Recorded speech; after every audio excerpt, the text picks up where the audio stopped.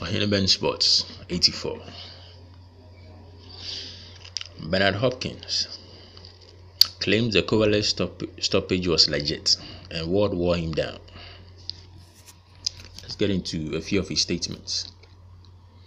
I think it was legit. I think one punch was borderline on the belt, but I think leading up to the stoppage with the right hand and also with the pressure, the roughness inside is what won it.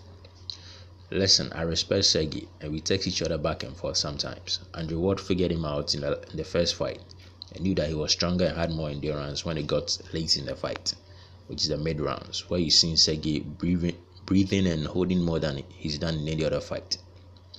Andrew Ward used an inside game and muscle and body attack to get Sergey tired early, to get a payout in the mid rounds and not even later. It didn't get to later. So this is Bernard Hopkins' view of what transpired on Saturday between Andrew Ward and Sergey Kovalev. This view has been shared by a number of people as well, who are of the opinion that the stoppage was legit and that Kovalev was done. Kovalev had been figured out and he's been put to the sword. I really don't think the stoppage was legit. I don't share the same opinion, but I think Andrew Ward would have gotten him out of there eventually. He would have still won the fight regardless of the stoppage. I think the referee should have given Kovalev. She has given him the chance to tell him whether he wanted to continue or not. At least give him the benefit of the doubt. Let him give you his opinion on it. You don't just stop the fight just like that. But I think Kovalev also didn't conduct himself as a feared boxer he once was. You don't go out like that. As somebody who has been on the scene for a long time and known as a knockout artist and a crusher, the boogeyman, and you go out like that, it's just not good enough. If I'm a fan of Kovalev, I'll be very disappointed in him. You have to show some guts and wit about you. You don't just cave in when the going gets tough.